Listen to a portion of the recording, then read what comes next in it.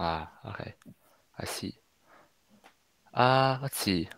Okay, let's have one of the Chinese students do it now. Um,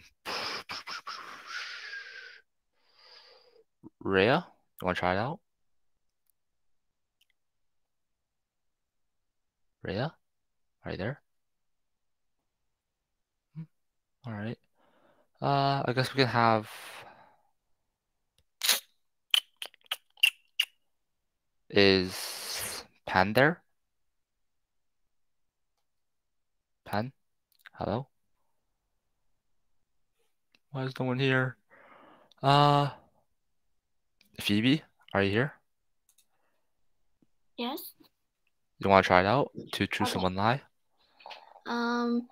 I've been to 7 countries before, and I ride my bike to school, and I am in 7th grade. In 10th grade. Hmm.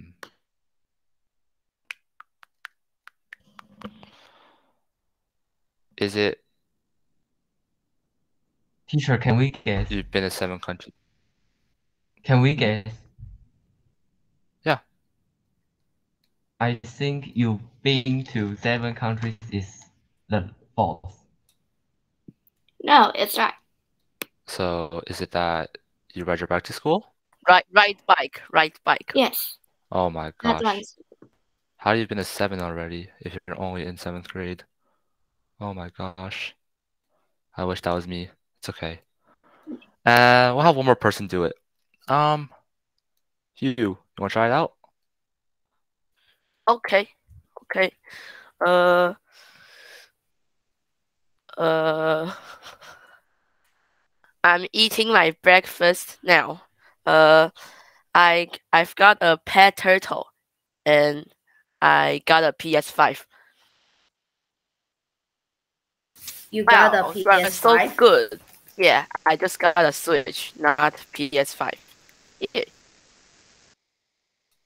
I have a Switch too. Where is it? I don't even know where it is. Is it here? Oh, it's right here. It's dead right now, so I have to charge it, but yeah, I have one. All right. So that concludes our icebreaker. We're gonna start our presentations now, all right, guys? So, Brendan, you want to go first? Sure. Okay.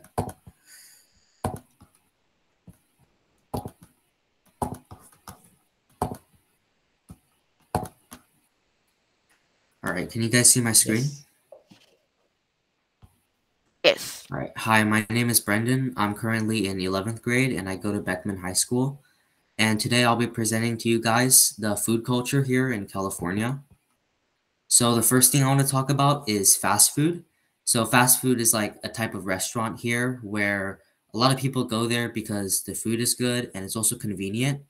So people usually go there during lunch rush when they're trying to get back to work or something.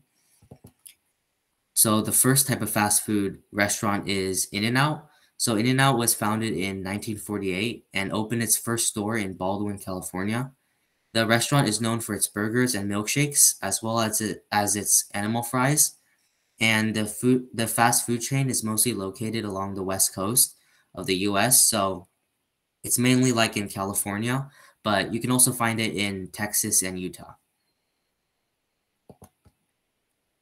Another one is McDonald's. McDonald's isn't just located in the U.S. Um, it also has more than 40,000 locations worldwide. But like In-N-Out, McDonald's also opened during the 1940s. They provide burgers and French fries, but also include other items like salad, chicken, and fish. So the next type of restaurant I want to talk about is steakhouses. And the first one is Outback Steakhouse. So this restaurant first started out in Florida, and it has since then expanded to over 20 countries, featuring Australian themed designs and serves American cuisine. So they're known for their grilled steaks, chicken, and seafood, and they're also a great place for fine dining for the weekends or when you're just trying to relax. The next one is Mastro Steakhouse. So this one is a bit more higher class than the last one. It's a collection of sophisticated classic steakhouses, and it's also important to note that you have to dress nicely in order to eat at this restaurant. And they're also recognized for their excellent service and great cuisines. So the next thing I want to talk about is holiday feasts and what we do during the holidays here in our culture in California. So the first one is Christmas. It's usually celebrated on December 25th. And during Christmas, many people enjoy roasted vegetables, mashed potatoes, gravy, and roasted beef. They also bring cookies like sugar cookies and gingerbreads, which are fashioned into many shapes and sizes. And the next one is Thanksgiving. So this one is around the middle of November, and it's a main dish, or the main dish during Thanksgiving is turkey. And Alexander Hamilton, which was one of the founding fathers of the United States, once said that no citizen of the United States should refrain from turkey on Thanksgiving Day. And many people also enjoy pumpkin pies and apple pies during it. And thank you for listening. All right, thank you. Does anyone have any questions? Anything they want to ask? Out of the locations you mentioned, like which would be your favorite? Probably In-N-Out. I feel like their hamburgers are probably the best. I would agree with you on that one. All right. Anyone have any other questions? I do. So Brandon, what do you like to eat from the Thanksgiving feast and why? I think I like turkey, but turkey by itself is pretty dry. So you have some gravy or something on it. Thank you for sharing. All right, and the next person we'll have go up is Jason.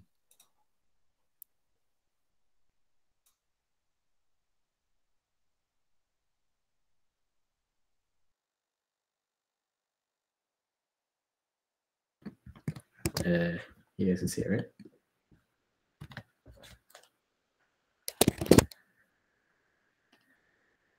Yes. Okay. So, hi, my name is Jason, and I'm presenting about Los Angeles. So, an introduction. Los Angeles can refer to two different things.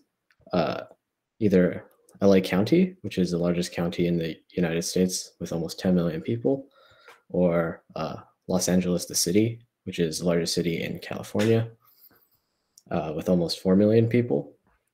And there's a lot of ethnic and cultural diversity because people from all over the world live in Los Angeles, and there are many different cultures. So that's Los Angeles on a map. And LA is known as a center of industry, entertainment, and culture, and is a good place for tourists to visit because there's like many good restaurants and museums, beaches, and parks. And one of the most famous parts of Los Angeles is Hollywood. It's a neighborhood in LA, and it's the center of the movie industry in the United States. And so sports in LA. LA has a bunch of like professional sports teams, and these are like some of the main ones. So for basketball, there's the Lakers and the Clippers. Baseball has the Dodgers. Football has the Rams and the Chargers. And hockey has the Kings. And of course, in sports, there's stadiums. There's the Staples Center, which is home to the Lakers, Clippers. Okay, the Lakers, Clippers, and the Kings, and the Dodger Stadium, which is home to obviously the Dodgers. This is a picture of the Staples Center, and this is the Dodger Stadium. So next, let's talk about attractions in Los Angeles. So the first is Universal Studios Hollywood, and it's a movie-themed amusement park, and it has a ton of like attractions and rides based on popular movies and TV shows. such as Harry Potter, Jurassic Park, and The Simpsons. And there's a bunch of like gift shops and restaurants where you can go while you're there. On the left is a Harry Potter themed ride called The Flight of the Hippogriff. And then on the right is the studio tour, where you get to get a behind the scenes look at how they produce movies and see special effects. The next is Disneyland Resort. And so it's a theme park based on Disney. So it includes like Star Wars and Marvel and their animated films. And Disneyland Resort also includes both Disneyland Park and California Adventure Park. So on the left is the Pirates of the Caribbean ride, which is one of the more famous rides that Disneyland Park has. And then on the right is the Guardians of the Galaxy Mission Breakout ride, which is one of the more popular rides at California Adventure Park. So next is Huntington Library, and even though it's called Huntington Library, it's also a museum and a garden. The museums feature mostly European and American art, and the library has many rare manuscripts. The gardens are considered some of the most beautiful gardens in the world, and they're known for their Chinese and Japanese gardens. So on the left is a painting called Blue Boy, and it's probably the most famous painting that in the Huntington Library. On the top right is a picture like in the Chinese garden, and then below that is the Gutenberg Bible, which is like famous because it's one of the first books to be mass printed in Europe.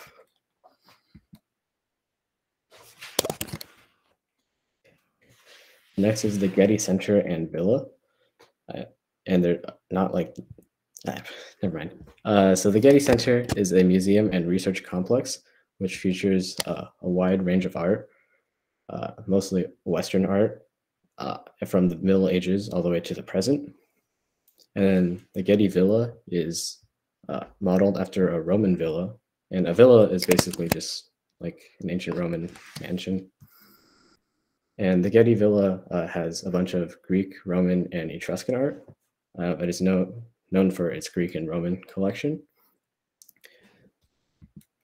And then this is a very famous sculpture in the Getty Villa.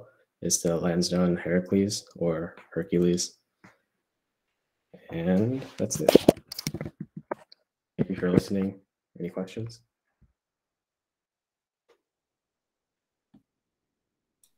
All right, thank you for your presentation. Anyone have any questions for him?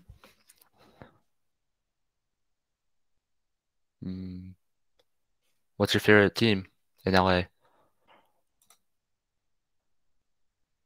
I don't really follow sports, but I guess the Lakers. The Lakers? Okay. All right, thank you for your presentation. Ethan, would you like to go up next? Sure. Let me pull it up.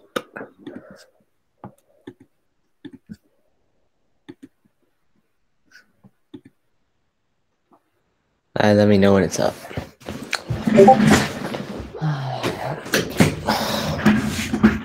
Yes, we can see it. Thank you. Yeah. Okay. Yeah. Oh, shoot. Hi guys, my name is Ethan Lowe, and today I'm gonna be recommending some beaches in California. First on our list is Santa Monica Beach. Now, the first thing you can probably see in these pictures to the right is that there's a carnival. So that is probably one of the highly prized parts of Santa Monica Beach. Beach because it is very entertaining there and there's lots of things to do. It's overall just a very fun place. In addition to the carnival, there is a pier, and a pier is like a long wooden plank that extends into the ocean and allows you to have a much more interesting experience. In addition, There is also an aquarium nearby, so if you are unable to see any marine animals at the beach itself, you could always take a short trip to the aquarium. So that's all for number 1, and you can see in the bottom left, there's a map that it's pretty close to LA, so that's pretty interesting. So moving on, number 2, El Matador Beach. Now, El Matador Beach is pretty much the opposite of Santa Monica Beach because it's not that loud and it doesn't have anything extravagant or huge, but it's actually more of a relaxing place to just, unwind from the stress of life. It's a very quiet place, and if you like tranquility or reading books, this would be a great place to go. So that's all for El Matador Beach. Moving on to number 3, Zuma Beach. Zuma Beach is one of the most prized beaches because of its cleanness. In fact, it might be even the cleanest beach to this day. It's very beautiful as well as it is clean, and it's also very great for surfing. Surfing is a sport that is being done by the person in the bottom right photo. And if you don't know or have never seen that, it's pretty similar to like a skateboard, but it's on water. It might be a little hard to pick up at first, so if you do come to California, I'd recommend you practice before riding the big waves at Zuma Beach. Number 4, La Jolla Cove. La Jolla Cove is another beautiful beach, and it is well known for its lots of vegetation and extremely plentiful marine life. In other words, this means that you can see a lot of different animals here, and one of them is sea lions, which is in the bottom right photo. 2 of them just sleeping on the rocks that you can observe. Of course, you probably won't be able to touch them, but seeing them should be good enough. In addition to that, like I've already mentioned, there's lots of vegetation. So if you do love nature, there's lots of it here. It's very nice, green, and preserved. Moving on to number 5, Manhattan State Beach. For all of you who like playing sports, specifically volleyball, this is probably one of the top beaches I'd recommend to you if you do ever come to America. This is because Manhattan State Beach, as it says on the slide, has around 50 courts. That is quite a lot, and because of that, most people actually do come here for volleyball. But in addition to that, there's also surfing, which, like I mentioned, is a sport, and it is being done by the person in the top right photo. Again, in the bottom left picture, there is an image of where it's located, and as you can see, it's pretty close to Los Angeles as well. Now we're nearing the end with number 6, Coronado Beach. Coronado Beach is probably the prettiest beach. I mean, you can see very clearly in both of these pictures that it has just an amazing view, especially during sunset, which is the bottom right picture. It just really does feel like an out-of-this-world experience. And if you do like admiring pretty sights, Coronado Beach is the beach for you. In addition to being very pretty, the waters here are actually very clean as well, meaning that it's a great thing for swimming. So yeah, if you do like swimming, this is also a place you should probably go to. Moving on to our last beach, it's Venice Beach. Now, Venice Beach is similar to the first beach, Santa Monica Beach, in the sense that there are a lot of people here and a lot of entertainment. So this place is very crowded because of its popularity. And in addition to the street performers who may even do stuff like piano or do tricks or stuff like that, there is also other activities like skateboarding. Skateboarding is what is being done in the top right photo, and there's actually more to it as well. In addition to the vast selection of activities you can find at Venice Beach, it's also a very beautiful beach in general when cleared out, and you can see that in the bottom right picture.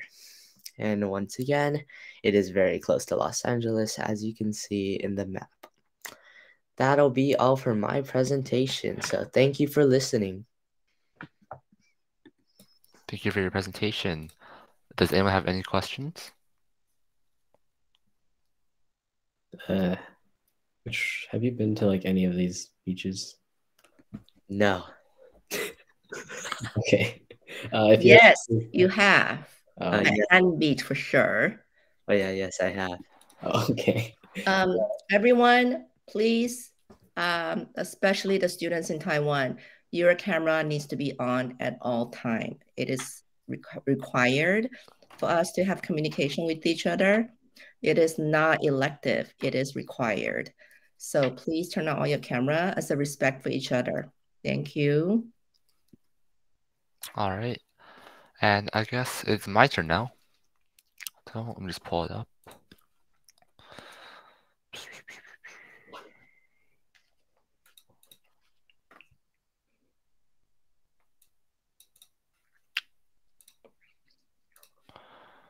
All right, there we go.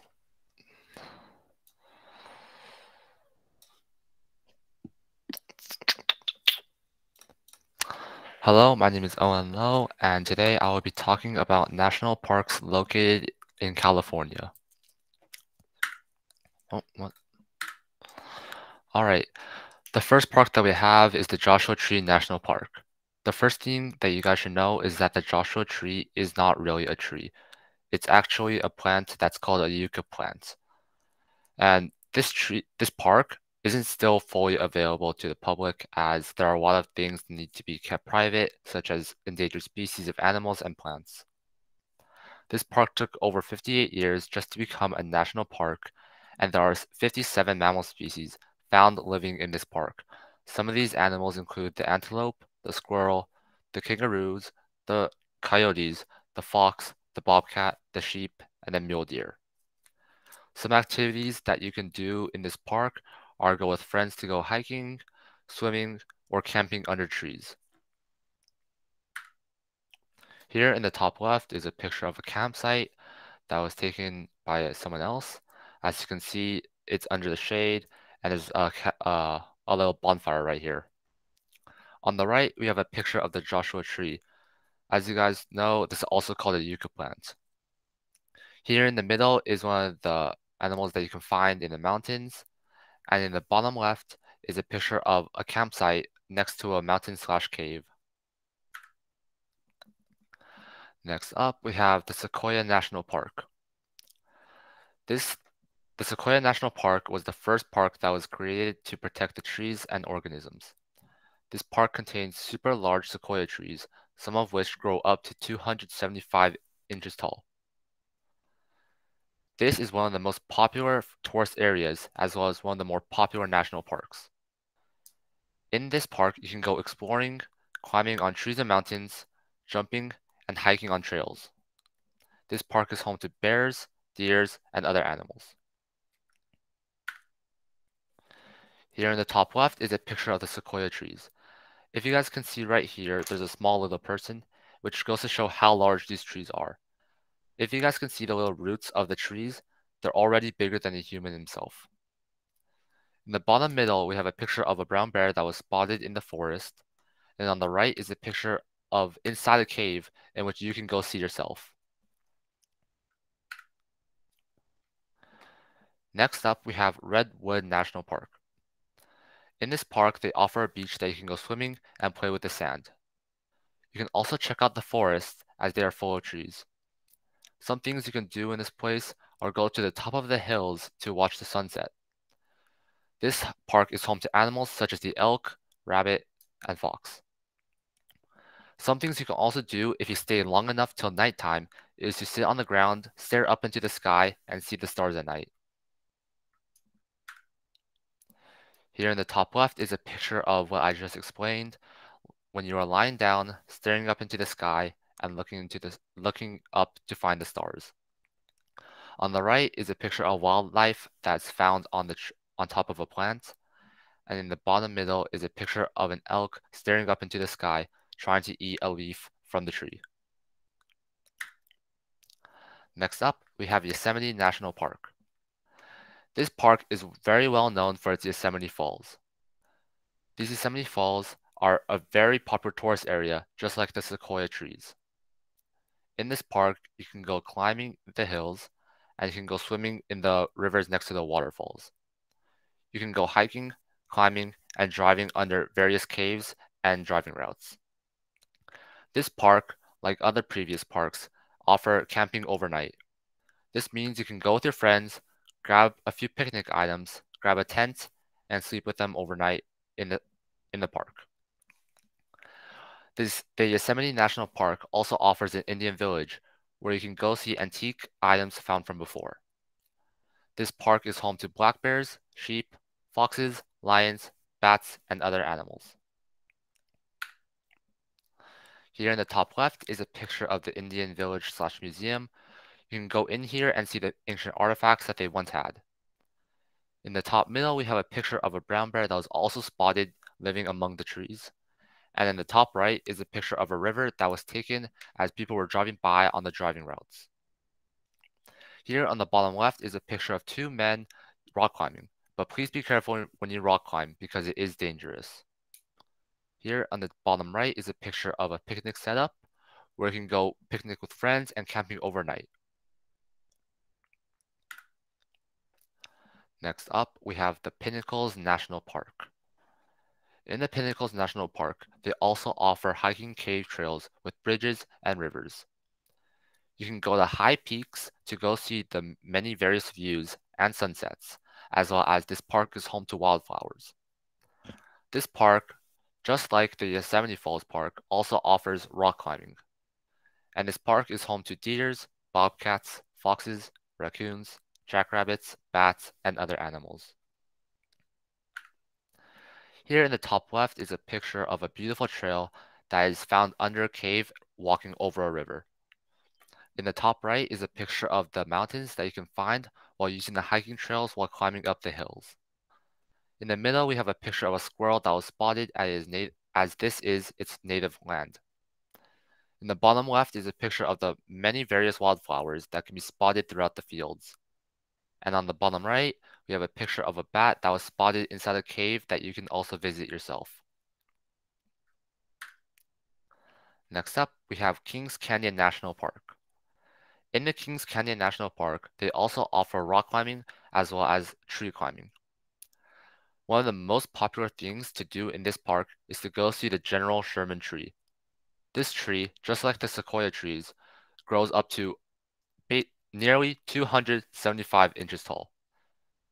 Here you can go hiking on hiking trails, picnicking with friends, and witness animals such as the bird, deer, bear, fish, bats, and lions. Here on the top left is a picture of a waterfall and a little area where you can go swimming. You can climb the rocks next to the waterfall, but please be careful as it is slippery. In the top right, we have a picture of a hiking trail that you can go see the many various views. As you can see the other mountaintops from this area. In the middle, we have a picture of the General Sherman tree. As you can see from the background, there are many smaller trees, which shows how large this tree really is. On the right, we have a picture of a picnic table, which helps you realize that you can go camping here and go picnicking with friends. On the bottom left, we have a picture of a bird that is native to the land, and on the right, we have a picture of a family of rodents. Next up, we have Death Valley National Park. In this park, you can go visit the basin, go golfing, hiking, and camping under trees and next to caves. This park offers a huge dune with tons of sand. They also offer Mosaic Canyon rock climbing, which is highly recommended to go visit when in this park. This park is home to birds, reptiles, fish, mammals, and other amphibians. Here in the top left, we have a picture of a sunbathing turtle. As you can see, its shell is very dry and has been under the sun for quite some time. In the middle, we have a picture of someone rock climbing, but please be careful as it is dangerous. On the top right, we have a picture of a huge dune of sand. And if you guys can see right here where my mouse is, there is a small little man. This shows how large the dunes of sand are. In the bottom left, we have a picture of a bird that only runs on land. This bird is called a roadrunner just because it's a really fast running bird. And on the bottom right is a picture of a hiking trail that you can go visit yourself while climbing on the rocks. Thank you for listening. Sorry. Excuse me.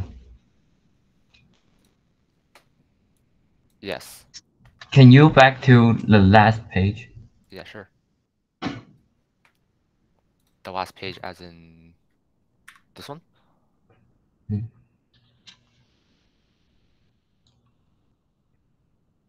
Yes, yes, yes. It is is it a desert? Yes, this is basically a desert. Oh, thank you. Yeah, no problem. All right. Does anyone else have any other questions? So my question is for the Taiwanese students. Any of you guys have been visiting places like that before? Like sand dunes or forests, national parks like that at different places? It does not have to be Taiwan, but any places like that before? No? Yes, maybe. Okay, Juan and Chi, where have you where have you been? You want to share that?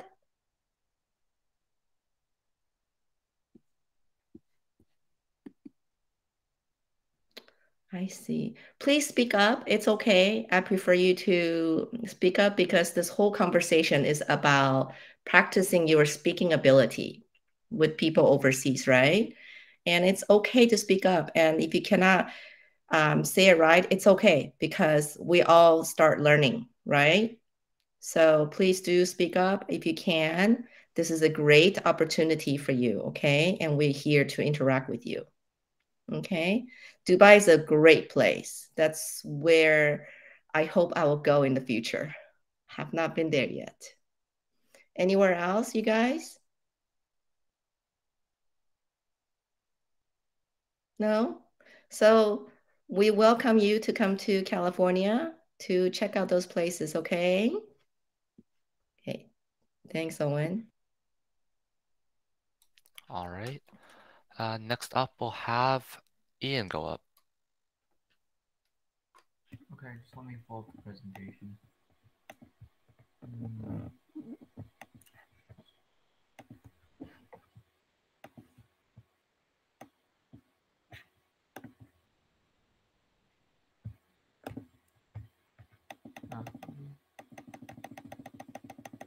My presentation is going to be on the species of America. For the first species, we have the bald eagle.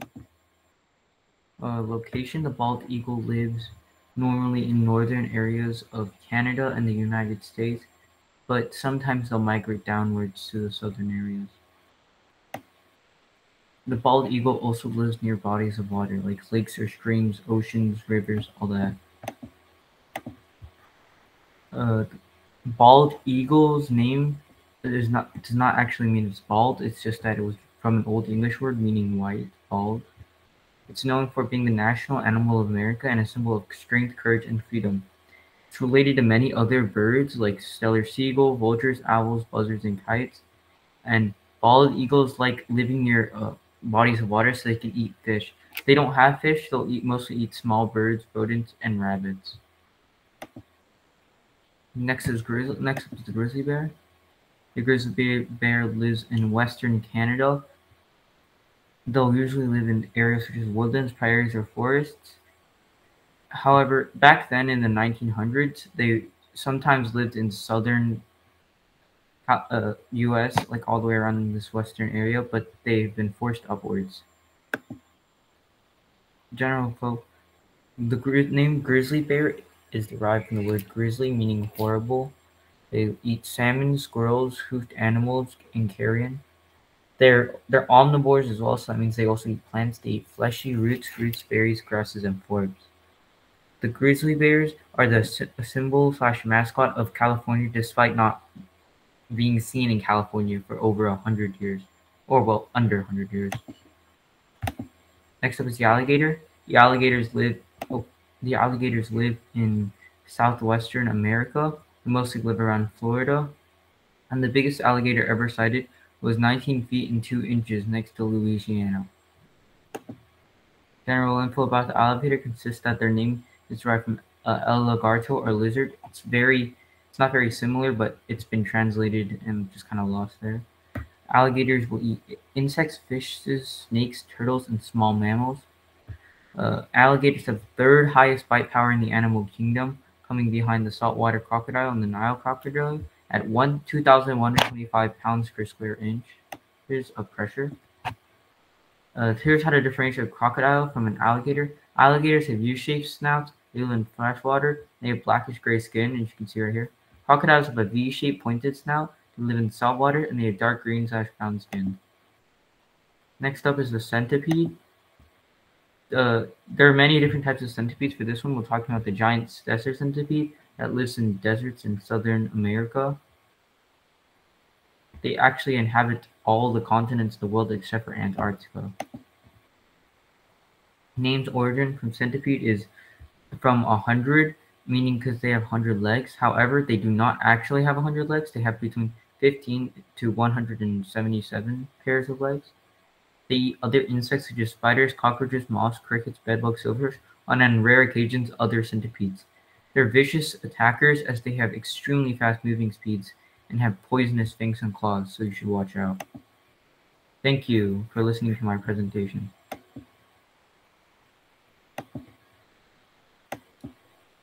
Thank you very much. Does anyone have any questions for him?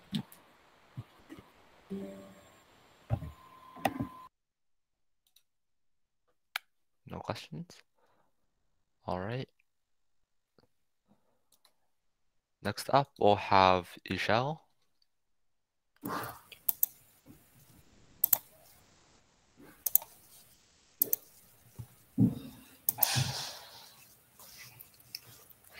Hi, I'm Michelle, and this is my presentation about the different types of art. The first type of art I will be discussing is abstract art. What is abstract art? Abstract art uses shapes, colors, textures, and forms. It is art that does not represent or convey reality. Different types of abstract art include suprematism, geometric abstract art, and minimalism, but there are many different other types of abstract art. However, all types of abstract art share the non-objective and non-representational aspect, which means that the art does not look like anything. When did abstract art begin? Abstract art became popular in the early 20th century or the 1900s. However, it's difficult to analyze when exactly it began. However, it's commonly believed by many artists to be 1910. Which famous artists use abstract art? Wassily Kandinsky is thought to be the pioneer of abstract art, as he was the first recorded painter to not use any formal composition, which is how art is arranged, and his art did not purposely represent reality. The next type of art is pointillism art. What is pointillism art? Pointillism art is known for its use of small dots that create art. These dots blur the points into an image for the viewer. Because of this, pointillism is similar to divisionism, chromoluminescence, or impressionism. Pointillism has a scientific influence because the artist needed to know where to place the dots in order for the viewer to see the completed painting. When did pointillism begin? Pointillism began in 1886, and it also helped lead the way to the Flautist movement in the 1900s, which will be mentioned later. Which famous artists used pointillism? George Seurat and Paul Signac started and developed the pointillism movement. Fun fact, the name pointillism was originally created to mock the art, but it eventually became the official name. The next type of art I will be showing is cubism. What is cubism? Cubism uses geometric shapes, collages, and interlocking planes. It also emphasizes two-dimensional planes, contradicting the traditional three-dimensional planes in art. When did Cubism begin? Cubism began and developed in the 20th century or the 1900s. Pablo Picasso and George Braque developed it in the years of 1907 and 1914. Analytical Cubism developed between 1910 to 1912, and it shows the analysis of form. After 1912, the advancement of Cubism was called synthetic Cubism, which emphasized the combination of forms in the art.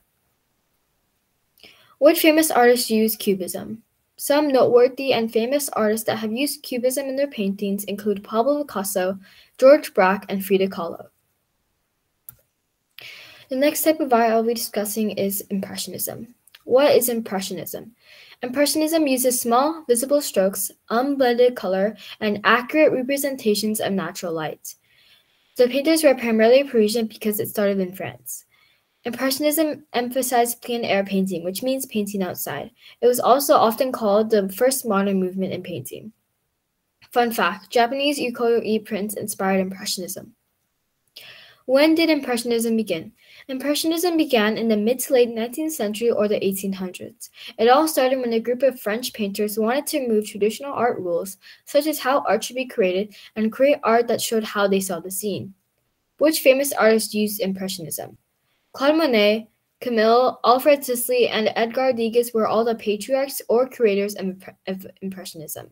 However, Claude Monet is one of the most famous out of all of these, as he was famous for his series of paintings called the Water Lilies. This is an example of one of those paintings, painted by Claude Monet. The next type of art I'll be discussing is Expressionism. What is Expressionism? Expressionism is a type of art in which the painting is a form expressing the artist's true internal ideas or emotions. Therefore, it is sometimes seen as a part of Romanticism.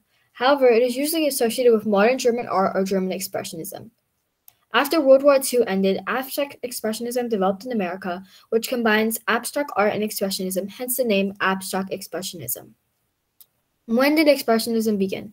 It began in 1912. Which famous artists used expressionism? Edvard Munch, Francis Bacon, and Vincent van Gogh used expressionism. Vincent van Gogh is most famous for his painting called The Starry Night. Fun fact: the term expressionist is usually used during the 1900s. The next type of art I'll be discussing is Chinese art. What is Chinese art? Chinese art includes calligraphy, painting, pottery sculpture, jade carvings, and others, but this presentation will mostly focus on the painting aspect. Bird and flower painting is extremely common in Chinese paintings. Also, since fine art is a part of Chinese art and culture, Chinese paintings are usually painted using lines, as you can see from all these examples. Chinese paintings often use black ink as a key tone. When did Chinese art begin? Chinese art dates back to ancient China. However, the earliest found Chinese art was created in the 6th millennium BC. Chinese art was often in black and white because many Chinese artists viewed color as a distraction. These are all famous Chinese artists that use the Chinese painting style. The next type of art I'll be discussing is Romanticism. What is Romanticism? Romanticism places an emphasis on independence, imagination, and emotions. Therefore, it also opposes common subjects such as harmony, balance, order, and reasonableness. It can be used in any form, ranging from literature, architecture, art, and music. It also values inspiration and originality. It includes a search for individual rights or liberty, which means freedom. When did Romanticism begin?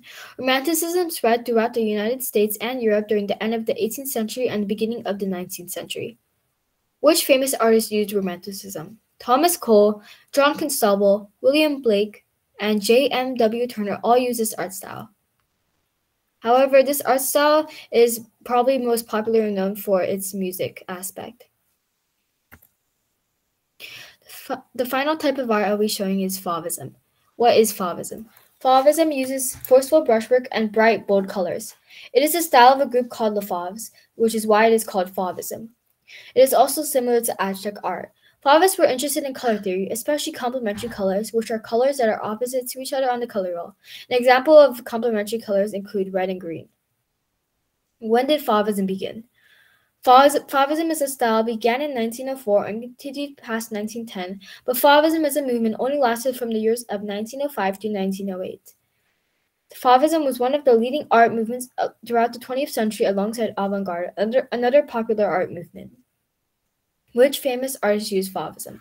Henri Matisse and André Derain are some famous Fauvism artists. Thank you for watching and listening to my presentation about the different types of art. Thank you. Does anyone have any other questions?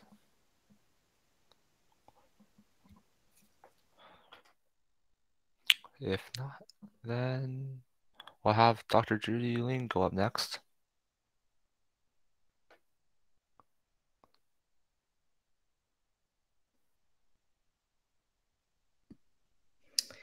Hello. Am I the last one now? Yes. Okay, thank you. Hold on one second.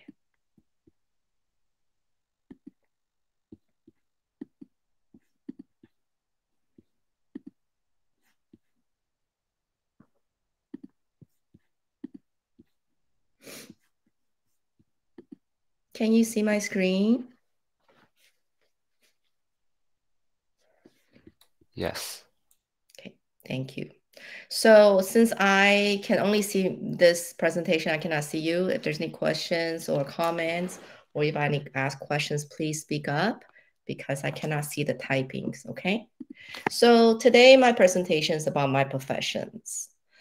And I have two professions. I just got back from work, which is the hospital. So can you guess what I do, Taiwanese students?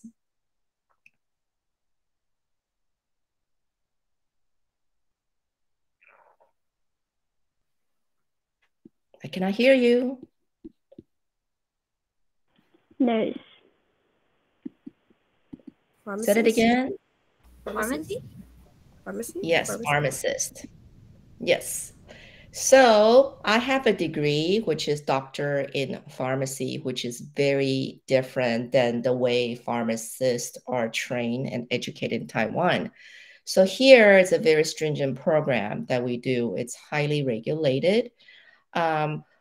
What I do is I do not work inside a pharmacy. I am more in the academic field of the pharmacist job. So you can see pharmacist here. It says it's a person who is professionally qualified to prepare and dispense medicinal drugs, which I am qualified. However, I don't do that. I am what I do daily basis is that I do meet up with physicians, which is doctors, nurses, case managers, physical therapists, occupational therapists. We work together to improve the value and outcome from medicines and consults with and treats patient directly inside a hospital. So want to kind of briefly talk about the pathway to become a pharmacist in the United States, at least for my pathway. I came to United States from Taiwan in high school.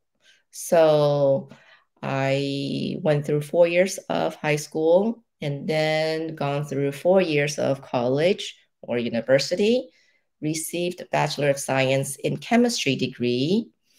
Then I went on for additional 4 years of graduate school, which is a pharmacy school. At the time that I applied, it was very hard to get in. It's similar to medical school, like a medical doctor. It's a very stringent process to filter out who is best qualified to be a pharmacist. So I received doctor's degree in pharmacy more than 20 years ago. Did the examination, California board examination, and become a licensed pharmacist.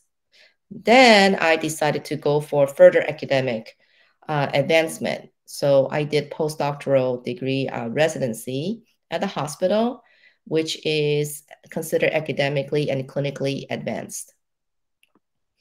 So if you want, you can also advance further academically, which is more residency. And most of the people go for a management program or something more specialized, such as oncology, critical care, neonatal cardiology. However, if you want to do that, I would recommend you to do fellowship, which involves quite a bit of research. And that is a 2-year program. Oncology means study of cancer, okay? Critical care meaning study of somebody who's really sick. Neonatal is a study for newborn diseases. Cardiology is a study of the heart diseases, and so on. And like I said, I've been a licensed pharmacist for more than 20 years, and I practiced at the same hospital for the last 20 years. So any questions so far? No? I'll move on, okay? So I'm not just a clinical pharmacist. What else do I do? This picture is a giveaway. A Chinese doctor. You can say that as well. Chinese Here, medicine. say that again. Chinese medicines. Correct. So I am also an acupuncturist / herbalist here. And the degree I have is called DAIM, which is Doctor of Acupuncture and Integrative Medicine. So the basic requirement for here in the United States different than Asia. In Asia, it's very it's really strenuous training to be an acupuncturist and herbalist. Here, the training is not as aggressive, it's not as intensive. So what you do is after you finish college, in my case, I already have college degree. I went ahead, applied the graduate program, and the program itself is a 4-year program for a master's degree. And this is very different from other medical degrees here in the United States because normally master's degree requires 2 years of schooling and doctoral degree is additional 4 years. However, here it's reversed. The master's degree in acupuncture and herbs is 4 years and doctoral program is actually 1 to 2 years. So after I finished, I took the board exam of acupuncture and herbs and became a licensed practitioner. So in my case, I wanted to advance further. So I elected to go for Doctor of Acupuncture and Integrative Medicine because of my Western medicine background.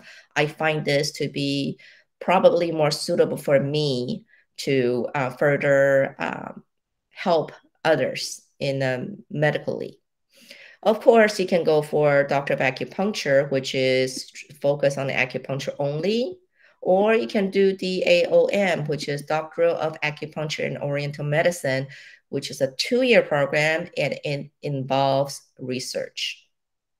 Okay, so that's pretty much what I do. And yes, I am very busy, but I do enjoy both fields and feel quite accomplished to be able to think both Western and Eastern medicine and evaluate them to see which one is more beneficial for patients. Any questions for me?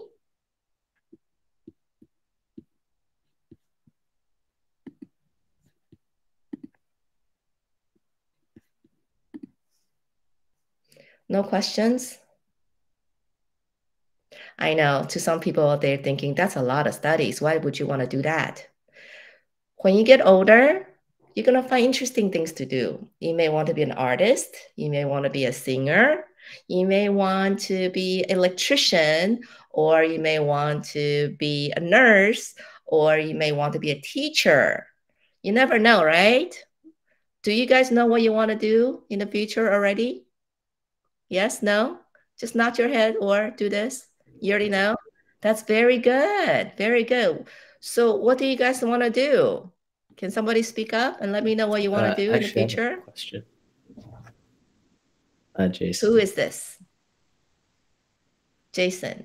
Jason Lai. Yes, you have a question. So, like, why did you, like, because you were already a pharmacist, right? So why did you, like, choose to pursue the acupuncture and integrated medicine? That's a very good question. Originally, I want to pursue medical school after pharmacy school because I like oncology and I wanted to be an oncologist. But because of family reason, I came from a family of Eastern medicine. I'm the only one in my family that does Western medicine, which my parents never said no to me. Because of some family reason, and I had the opportunity to go back to school. That's when I say, hey, why not? Let's see, let's check it out. It was extremely difficult for me at the beginning because Western medicine is very different from Eastern medicine. The thinking is very different. So I have to learn to think, okay, I need to stop thinking Western form and learn in Eastern medicine form.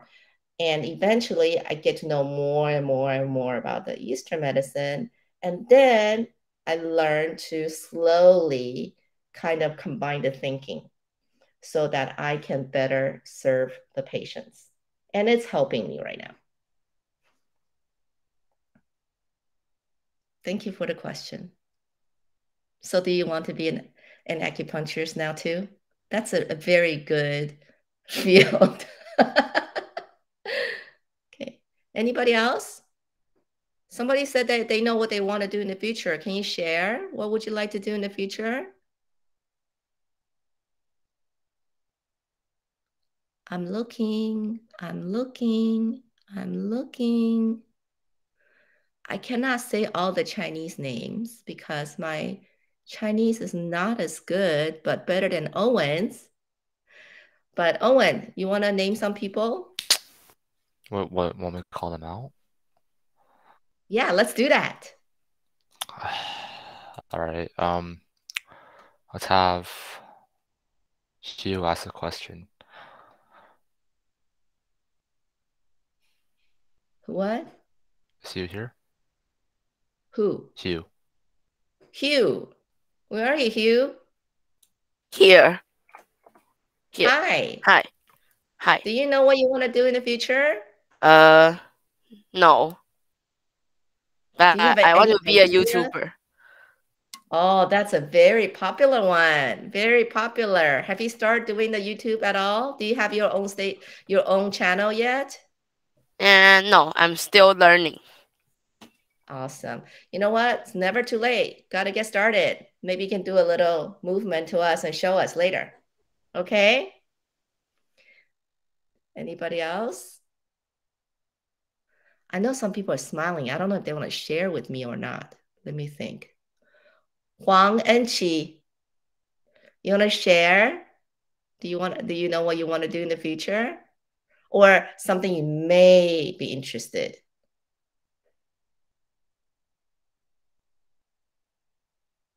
Artist, maybe. I don't know. What is it? An artist? Very good. What kind of artist are you interested to be? Because Ishao gave a very good presentation on arts today. I have no idea. I just like to draw a lot. Oh, that's very good. Maybe you and Ishao can be friends and talk about arts, right? Very good. Thank you for sharing. Anybody else want to share? Or you prefer me to call on you? I should have music with me when I call on people. Okay, I'm going to randomly name the English list. Okay, Brian. Brian, do we have a Brian here?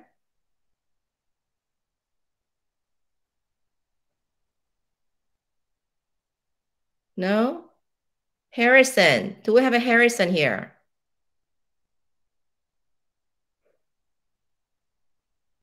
No? Okay, I guess I've been calling the ones who's been absent then. I guess, Owen, you want to take over since everybody's pretty shy here? Sure. All right. So we're gonna do one more thing before we break onto our rooms. We're gonna ask a few questions. I have a few polls for you guys, a few questions. Here. Wait, that's the wrong thing. Nope. All right. Let's start with this. Let's see. What do you want to ask? All right. I'm gonna ask you guys what are your guys' favorite. I want to say dishes, but your favorite food. I don't want to say food, but I guess we'll do food. All right. In chat, could you guys type down your favorite food? If you can in English, that'd be great. In the chat, type down your favorite type of food. It could be hamburger, And your noodles, name in rice. English, please. It's okay. Like sushi, matcha. Like matcha the drink or matcha foods.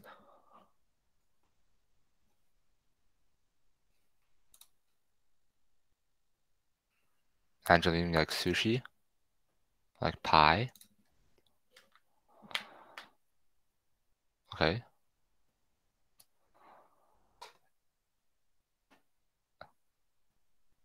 corn. You like corn? Okay. Do you like corn on the cob, or like do you like to eat it with just something else? Steak. Okay.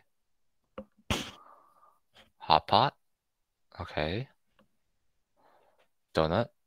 Okay. Vegetable noodles. Okay. Ramen, rice. Okay.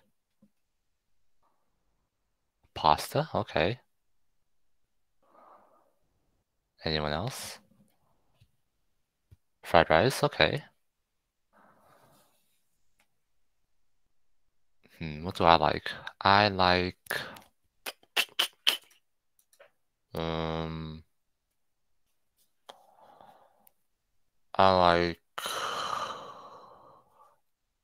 I think I also like fries. Yeah. Or actually, I don't think I have a favorite food, to be honest. I'll eat anything. All right. Barbecue? You like barbecue? Do you like to eat ribs or corn, or what do you like to eat at a barbecue?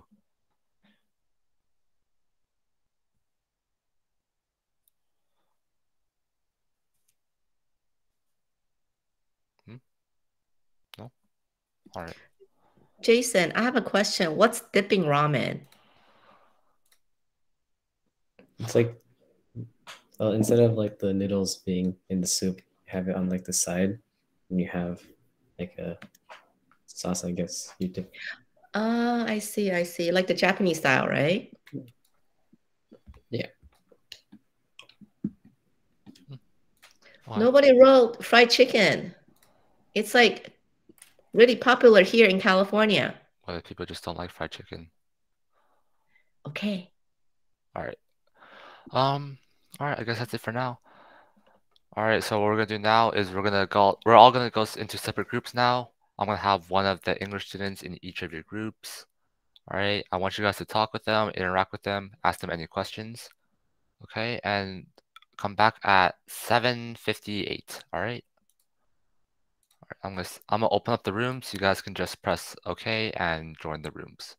All right, in 3, 2. Wait, hold on. What? 3, 2, 1.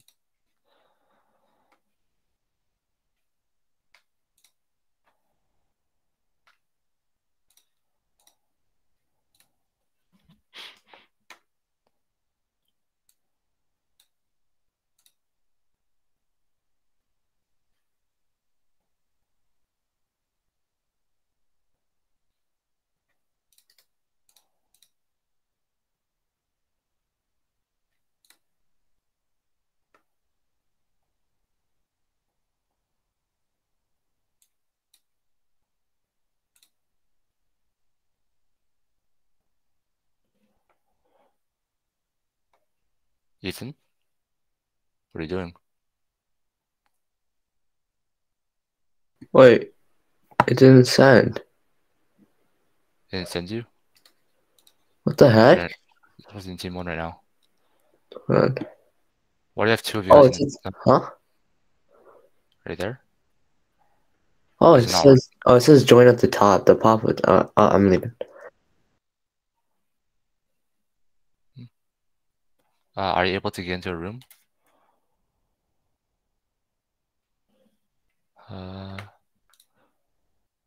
Could you join room 2?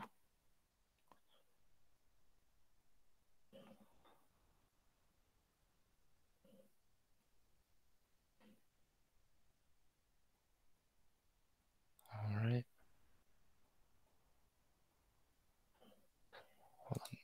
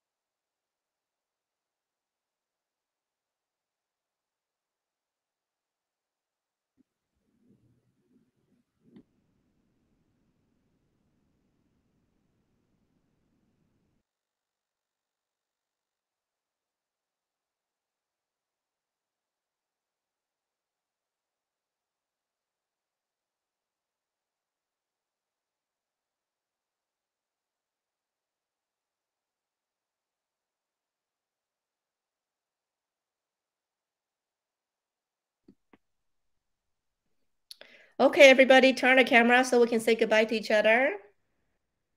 Bye. No, bye-bye yet. Owen is the host. You gotta wait for Owen. No bye-bye.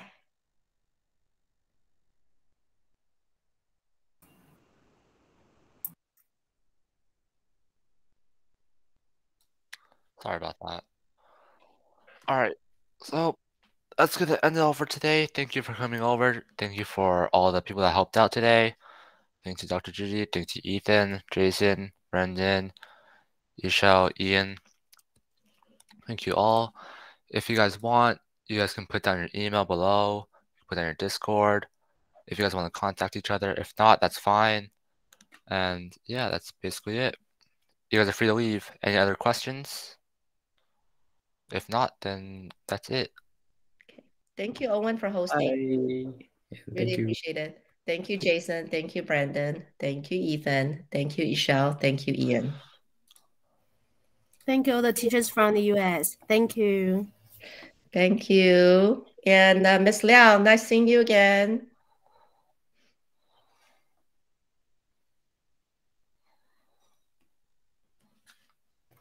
So students, you are free to go. See you tomorrow at 10, okay? See you. Bye-bye. Bye-bye. Bye-bye. Bye, everybody. Bye-bye. Have a nice day. So are this the same student? Did you guys attend during summer? Because I think I remember Shipai school. Some students attend in that summer, but most of them are new. And you are? Teacher Wang. Helen. I've seen you before, right? Yeah. We see How that. come you didn't say hi to me? Because I don't want to interrupt in the meeting. Don't worry. This is interactive. This is an interactive session. You're more than welcome to talk. Like I was telling the students, they don't have to do this. Okay, they don't have to do that. They can just raise their hand and talk because this is interactive, and I want them to feel a little bit more comfortable. Okay, and it's nice seeing you again. And hopefully, we'll see each other in the future. If not, then I'll see you on the street in Taiwan because I'm going back to Taiwan. Really? When? I plan to go during summer. I think maybe I will ask Professor Liu if the students are interested, I can hold a session in Taiwan. But I don't know how the interaction is in the Taiwan education system. But I'll be happy to host some of the sessions in Taiwan. Maybe that will just be online. We can face-to-face. Yes, yeah, I actually prefer face-to-face teaching and interaction. Okay. Oh, and you're more than welcome to leave. I can talk. I'm just talking to the teachers because I remember one of the teachers. Bye-bye. Bye. Bye, Brandon. Bye. Bye, Ethan. Bye, Owen. Thank you. Are you one of the teachers? Shang Yu